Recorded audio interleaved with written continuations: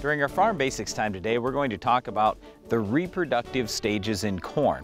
Now, when you're driving around the countryside and you see tassels coming out of the corn plants, you might think, oh, that's the start of reproduction. Technically, that's not actually the start of reproduction. When you see tasseling, that's the last vegetative stage. Well, all right, so you may say, well, I'm not a corn farmer here. Why is this important for me to know? Do you like sweet corn? I talked to so many folks who asked me questions about sweet corn. Well, how come there were a few kernels missing on my ear of sweet corn? Or how come it didn't fill out to the tip? Hey, guess what? Today's discussion is for all you sweet corn lovers out there too, but also if you've ever raised some corn, whether it's in your garden or out in a field, knowing these reproductive stages is important to understand how things work with corn plants. So as Brian mentioned, the tassel is the last vegetative stage. Now that corn plant has reached its maximum growth, the root system is at its maximum capacity, and the reason why, we've got that great big plant out there to catch sunlight energy and also to pull water and nutrients from the root system to start feeding that plant as it wants to fill out an ear. Okay, Darren mentioned missing kernels on the ear. Here's how you can tell if you're going to have missing kernels or not. So R1, or reproductive stage 1, is called silking, and silks will come out the end of the ear.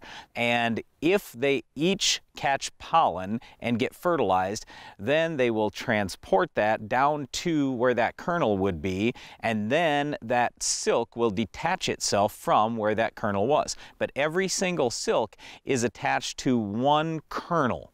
So it doesn't become a kernel unless that silk gets fertilized. And this is one of the reasons why we often talk about having multiple varieties in a field, just so there's more pollen that's blowing around. We want lots of tassels from different types of plants, if possible, I mean different varieties, so then you have a longer window and you just have flat out more pollen. Because variety by variety, there are some differences out there. Some will start putting those silks out a little quicker than other hybrids, and if the window isn't quite right where the tassel is starting to shed pollen and the silks aren't quite out the end of the ear, you could run into trouble.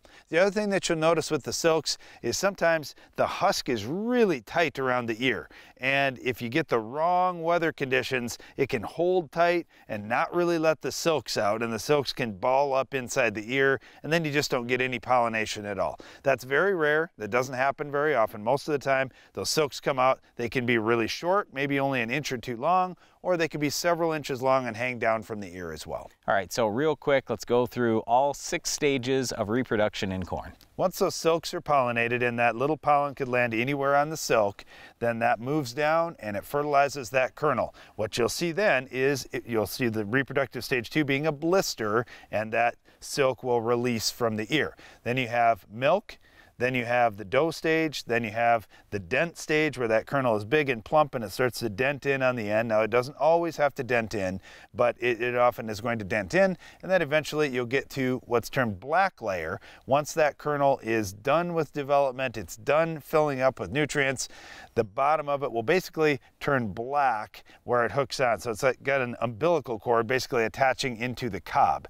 And so once you get to black layer, your kernel has about 35 to 40% moisture in it, and then farmers are going to wait until that dries down to somewhere between 15 and 25%, and then they'll start their harvest. All right, so reproduction in corn is one of the basic things that farmers have to know, as is weed control, especially when it comes to our Weed of the Week. We'll tell you how to stop this tough weed later in the show.